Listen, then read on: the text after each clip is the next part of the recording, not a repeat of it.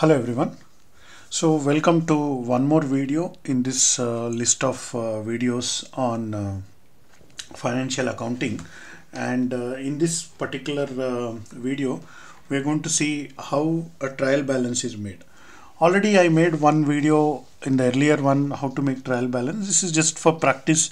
This is a one more question I'm doing. So this is problem 3-6a from the third chapter of a book on financial accounting, and if you are following this playlist you might have already seen this. So this is a book, Financial Accounting 7th edition, from Whaley publications. Okay, so on this, in this there is a problem 3-6a, and I'm trying to do this. So if you if you're already aware of this, so basically the question is displayed on your screen. So first the first part of the question is like this.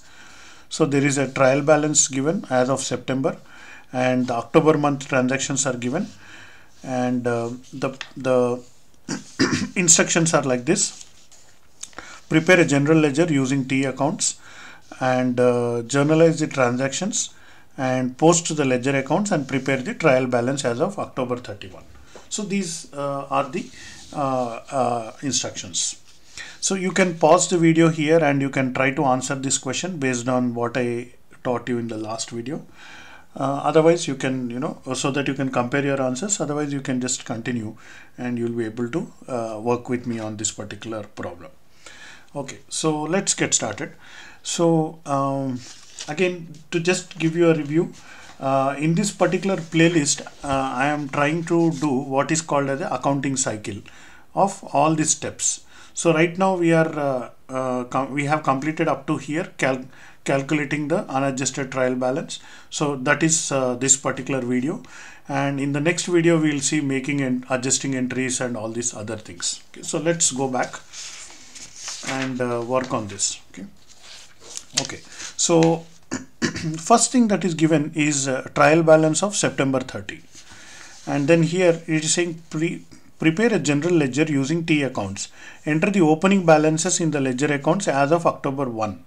So this is September 30 closing of the day business. So the opening of October 1st will have the same balances. Okay, and provision should be made for the additional accounts, dividend, service revenue. So first of all, let's look at these accounts. So 1, 2, 3, 4, 5, 6, 7, 8 accounts are there. So for each of this account I will make a general ledger first. Okay, so that's what I will do here. So this is problem, let me leave some gap. Okay, so problem 3-6a, and Solis company. Okay, so in this Solis company, general ledger.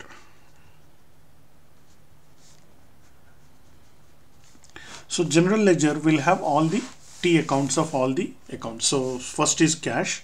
So I'm just exactly reproducing what is given here in the trial balance.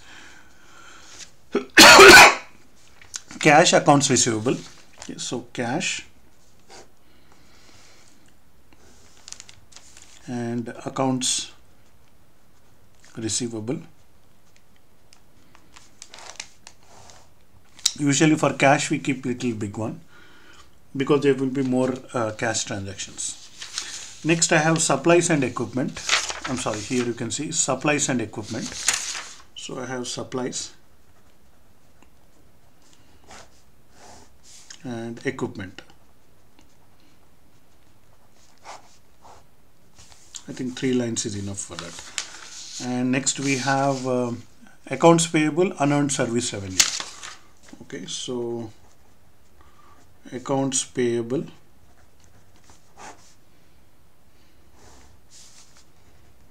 unearned service revenue, and next we have last two, common stock and retained earnings. Okay, so common stock, retained earnings.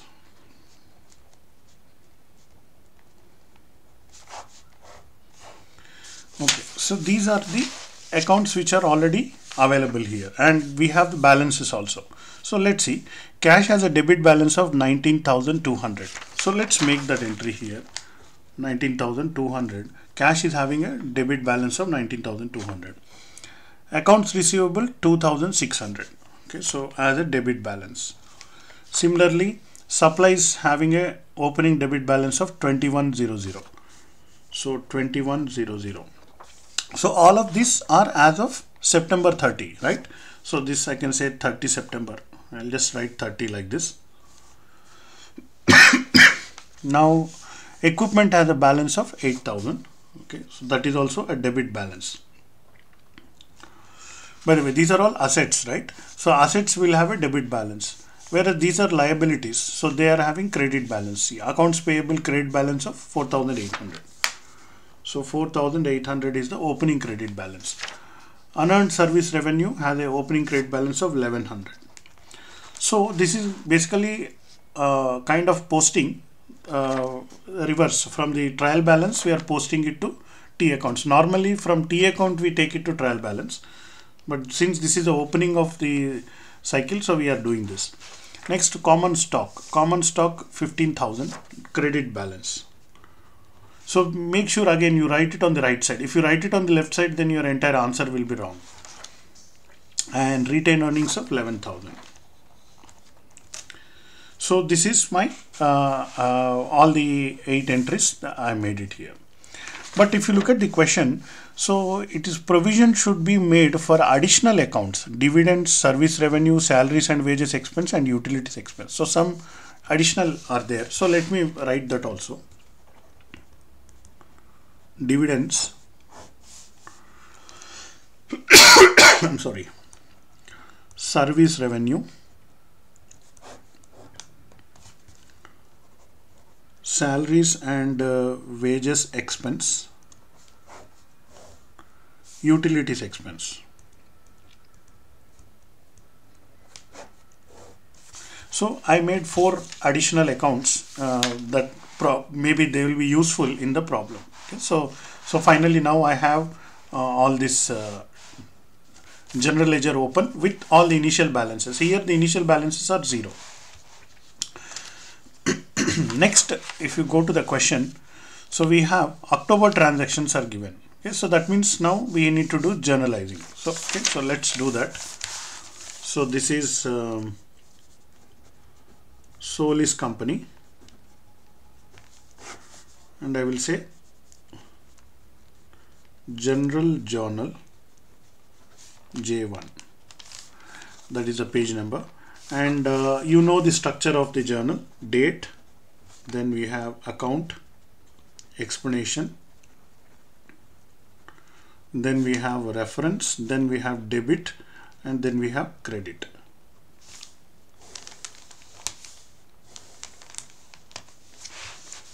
So let me do it with hand.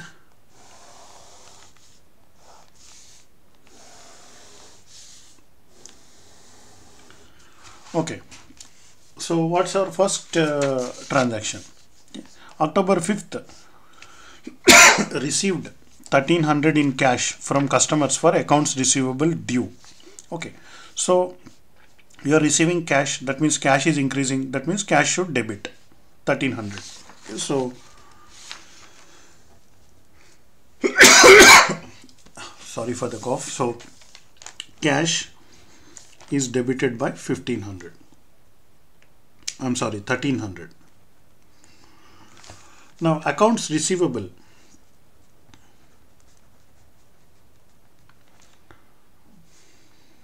is credited by 1,300. So because it is mentioned here, this is not a new cash, it is just for accounts receivable due.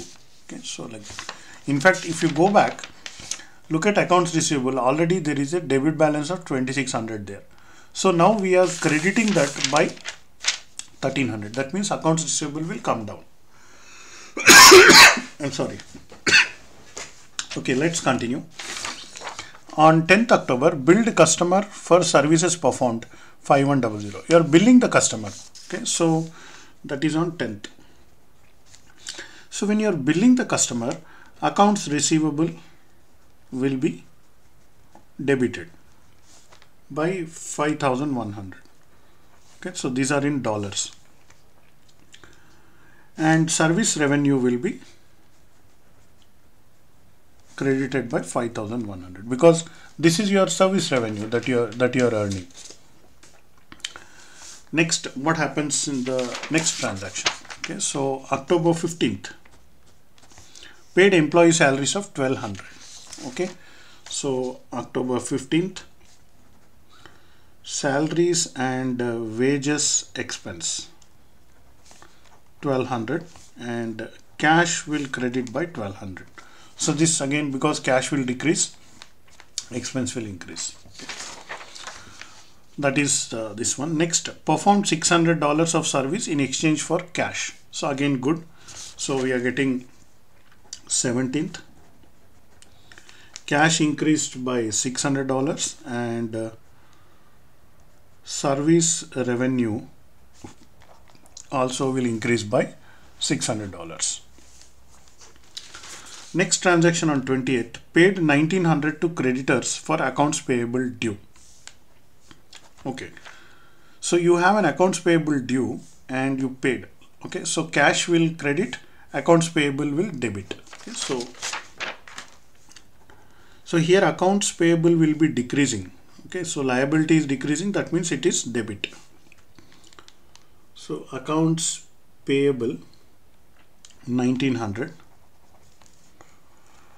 and cash will credit by 1,900. The date for this transaction is 28th, I believe. Next, on 29th, paid $300 cash dividend. Okay, so let's do that here. So on 29th, now dividend is a debit account and cash will 300 will decrease. And the last transaction we have, that is utilities. Okay, so you are paying the utilities bill. Okay, so on October 31st.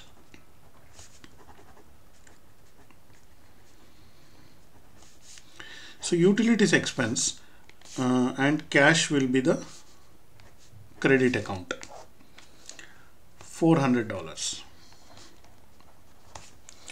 So this now what you see on your screen completes all the transactions that are listed here. So we have done the journal entries. So we have done this, preparing general T accounts, and we have done this, journalizing the transactions including explanations. Now posting to the ledger accounts. So these entries we need to post to the ledger accounts. So let us do the posting. Okay, first October 5th, cash debit 1,300, accounts receivable credit 1,300. Okay, so cash debit 1,300, accounts receivable credit 1,300. So this is on 5th. Okay. So like this, for each transaction we need to write. Okay, so this is done, this is done. On 10th, accounts receivable debit by 5,100. Okay, so accounts receivable debit by 5,100 on 10th. This is done. Next, service revenue credit by 1,500. Okay, so I have service revenue here, credit by 5,100. This is on 10th. Next, salaries and wages expense debit by 1,200. That is on 15th. Okay, salaries and debit by 1,500 on 15th. Okay, I'm sorry, 1,200, not 1,500. This kind of mistakes are very difficult to find. So always, all the time cross check. Cash credited by 1,200. Okay, so again, cash is credited by 1,200. So this is on 15th. Next, now cash is debited by 600. So that is on 17th. Then this is done. Service revenue credited by 600. Okay, so again 600 17th. Okay. Accounts payable debit by 1900. Okay, so that is 20th.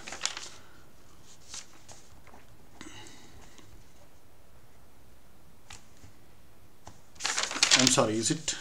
Yeah, accounts payable is debited because they are paying back. Okay, so now cash is credited by 1900. Okay, so that is also correct.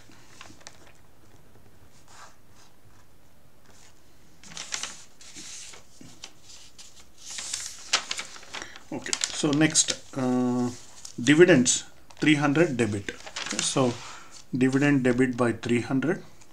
This is on 29th, and cash is credited by 300. This is on 29th. Then finally last transaction, utilities expense increased by 400. Okay, so utilities expense debit by 400. This is on 31st October, and cash will credit by 400 because it's an expense. It's paid in cash. Now we have all our journal entries we have posted into the general ledger. Now after posting, you need to calculate the balances. Okay, so what is the balance here? You can just add it. 5100 plus 5700 is your balance. Here balance is 412. These are all single entries, so balance is same. So here we'll do the balance. Credit side is 4800, debit side is 1900. So here 4800 minus 1900. So this will be 2900 is our credit balance. Supplies, equipment, everything. Let's do for this one. So accounts receivable. So 2600 plus 5100 minus 1300. So 6400 is the accounts receivable balance. Similarly, cash balance. Again, be careful. So 19,200 was the opening balance, plus 1300 plus 600 minus 1200 minus 1900 minus 300 minus 400. So we are getting a balance of 17,300 in the cash balance in the debit side. Okay, so now all my general ledger entries are completed, balances are calculated. So now I can go for trial balance. So Solis company. So as of 31st October 2014, trial balance.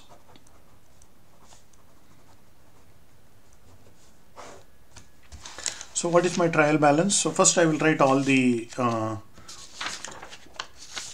entries. So these entries are exactly same. So if you see, these are as it is. So the accounts. So I have cash, accounts receivable, supplies, equipment, accounts payable, unearned service revenue, common stock, and retained earnings.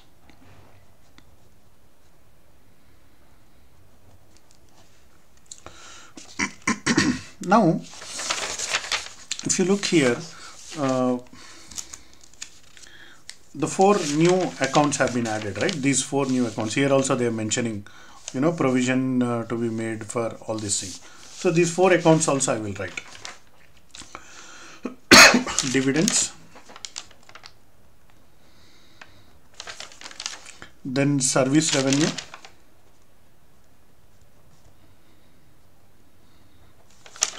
then I have salaries and wages expense,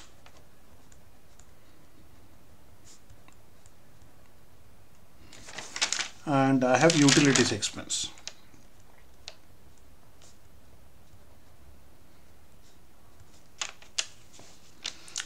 So I have debit and credit. Now we already did the balances here, so let's see. So utilities expense 400 is the debit balance, so here I will write 400. Salaries and wages 1200 is a debit balance, so 1200. Service revenue has a credit balance of 5700, so 5700. Dividend has a debit balance of 300, so 300. Okay.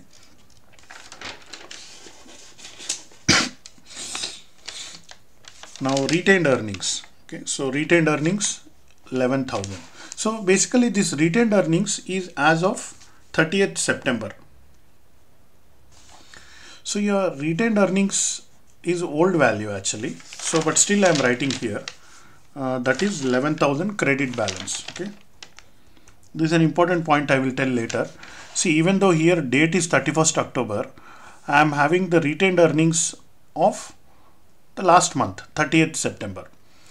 So basically what we have to do is in the adjusted, this is a regular trial balance, unadjusted. In the adjusted trial balance, I will adjust the retained earnings value and post the correct number. Anyway, we will come to that later. Now common stock 15,000 credit. Okay, so common stock 15,000 credit. Unearned service revenue. So unearned service revenue credit of 1100. Okay, so that is same.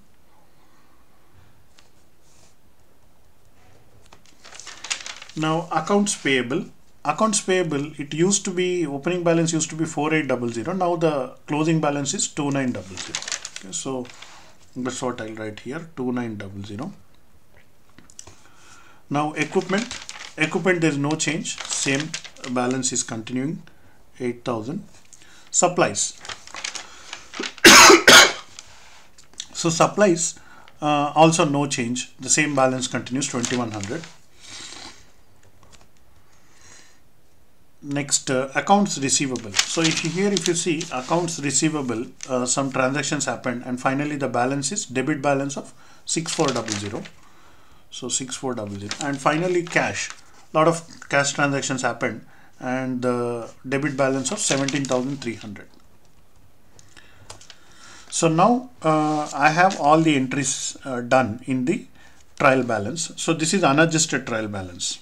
Okay, so let us find the totals. So we just have to add now. So 17,300 plus 6,400 plus 2,100 plus 8,000 plus 300 plus 1,200 plus 400. So I am getting a total of $35,700. So this is the debit balance. Now it should match with the credits. So let us see. 2,900 plus 1,100 plus 15,000 plus 11,000 plus 5,700. So again exactly $35,700. So this is exactly matching. So our trial balance is also correct. So this way we created the trial balance. So again come back to this. So what we did is we recorded the transactions, posted to the general ledger, and unadjusted trial balance we have made. Actually, according to this, whatever is asked in the instructions, this problem is completed. So we did this and we did this. But now just for just explaining what is this adjusting entries, I will do that also. See, what I will do is I want to prepare an adjusted trial balance. Okay, so but then that one I'll do it in the next video, because this video up to here is the unadjusted trial balance. Why we are calling unadjusted trial balance is this retained earnings figure, which is 11,000. So here if you see in the question also which is given, as of September 30 the retained earnings is 11,000. So during the month of October, these transactions happened, some revenue is earned, some expenses have happened. So the retained earnings have to be updated. So that process of considering all these dividends and expenses and revenues, adjusting into retained earnings, that process is called adjusted trial balance. Right now we have unadjusted trial balance. In the next video we will do that adjustments. Thanks for watching. If you like this video, please press the like button, and you can share and subscribe, and you can refer my videos to your friends. So I am making a playlist on accounting cycle. Thanks. See you in the next video.